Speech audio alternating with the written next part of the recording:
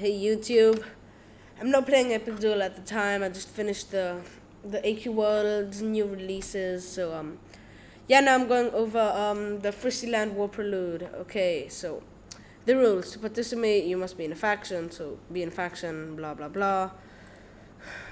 Blah blah blah blah blah blah blah. Okay, so they will be reducing the faction cost. And the new release is not yet out, so don't say like, oh my gosh, it's out. Oh my gosh, I was like on holiday. Don't worry. Okay, you do map icon, blah blah blah, or visit one of the NPCs that can take you there. Hank, Krampus traders. Okay, you will meet a number of NPCs imploring you to choose a side to support in the war. Most prominently, you will see a new type of faction flag. This is a faction war flag, which will be used to indicate which side is currently winning the Frysteland War. The leader will be determined by points. But how does one earn points, you might ask? Exactly.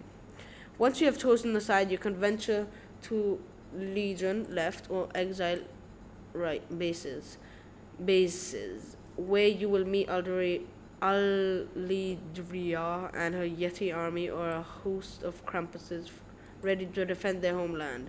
So these are the Krampuses, these are the Yetis.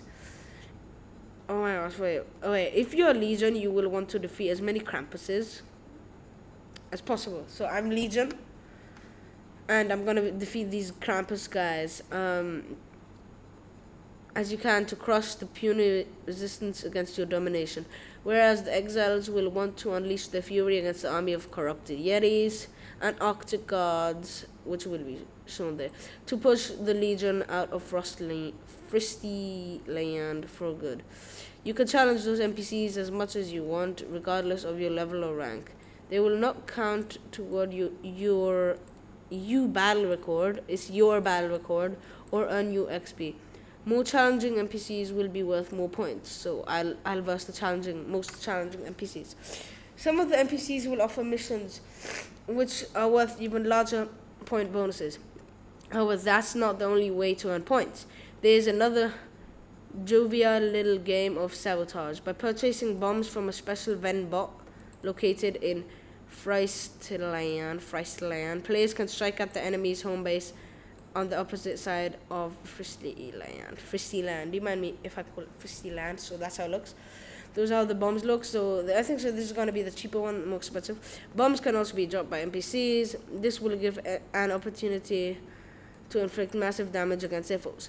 The vulnerable point in the enemy's base is this dark matter generator hidden deep within each compound. Dun-na-na-na. Looks cool, right? I like it, yeah. Click the core as you would an NPC, and you will be presented with the option to plant a bomb. Lol. It's like, hello, do you want to plant a bomb on me? If you have a bomb, plant it on the core as seen. What? Plant it on the core as see a cutscene of a violent explosion. Please note that you cannot plant bombs on your own core. Lol.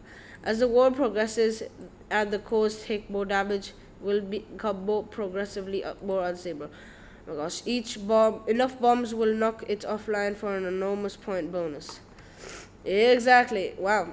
Each day we will keep track of all the points earned by each player. The top players in each alignment will be displayed on the war hero boards in each alignment space. This is Legion, this is Exile. You can see the Exile and you can see the Legion here. So this is Delta copied and this is just Arctic. At the end of the day, the point leader for the Legion and Exiles will each receive the Frysteland War Hero Medal.